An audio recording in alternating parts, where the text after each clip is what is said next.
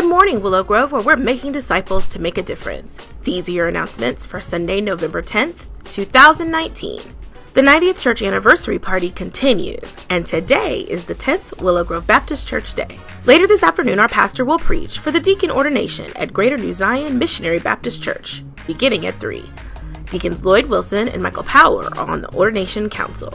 Make sure you pick up your t-shirt and get a banquet ticket for next Sunday's final anniversary celebration. Tickets are $30 each. We are counting down to when you're going to give your change that will help change the church sign. You've been collecting change, the kind that jingles and folds, to donate towards the efforts to change the church marquee. We want you to bring your jars next Sunday to our final anniversary celebration. The grand prize raffle will also be announced next Sunday, tickets to see the Cardinals take on the Steelers.